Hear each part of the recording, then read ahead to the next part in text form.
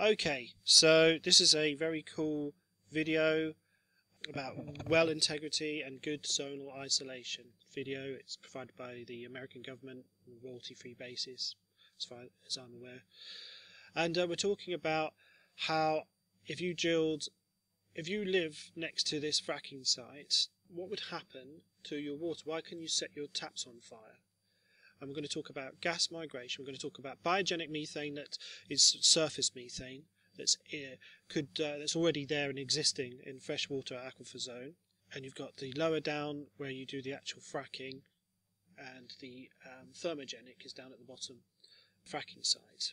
I would imagine that it's that this biogenic methane, it's lying dormant at the bottom of the freshwater aquifer in the well, and all the trucks coming along, plus the drilling process itself and the actual fracking process, these three things are all going to shake up the ground. You're going to have shock waves coming from the fracking, and you're going to have shock waves coming from the drilling, and you're going to have shaking of the ground from the trucks. These are all going to shake up the gas that's existing in the freshwater aquifer. And this is the gas that is released, the biogenic methane, and comes out of the taps on fire.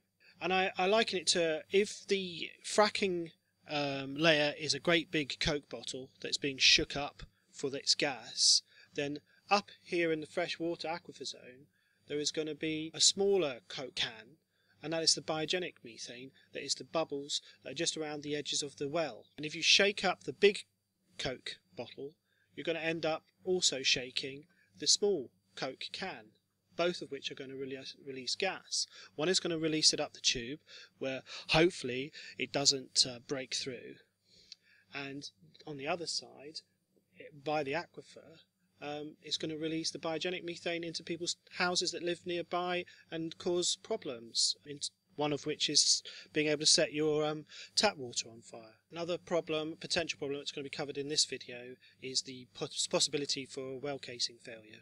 And yes, I would refer you to Dr. Ingraffia's work on well casing failure. Over time, he has predicted all of them will fail. 50 years to 100 years, all the casings will fail. It's just a question of the failure rate. How many years, how many fail? You can slow down the process by constant maintenance and redoing the seals, but there are problems with orphaned wells where people just leave them, cap them and leave them, and then you get gas build up from extra gas, and this can cause explosions. So yes, please refer to Dr. Ingraffia's work. This is a really nice animation from Southwestern Energy. It shows what you like to see. You've drilled the well into the target formation down at the bottom there, the Marcellus Shale in our case. You've isolated that well with multiple strings of steel casing and cement, and we're producing red gas bubbles, in this case, from the Marcellus, flowing up to the surface. You notice that there's two formations that are above the Marcellus that also contain gas, shown by the little red circles. And that's a very common occurrence in Pennsylvania.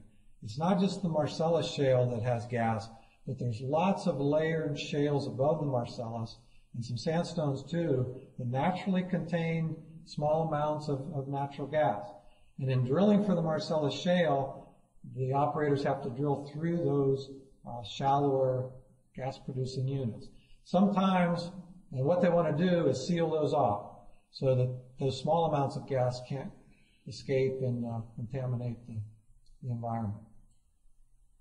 Here's an example of how that contamination could happen if the cement job on the well is not done properly. In this case, in the circular insert, you can see an illustration, a cartoon showing that the cement is not bonded properly to the rock. And that allows some of the gas to seep out of that shallow producing zone, move up the annulus of the well between the two casing strings that has not been cemented, and then find its way out into the environment and maybe contaminate some fresh water.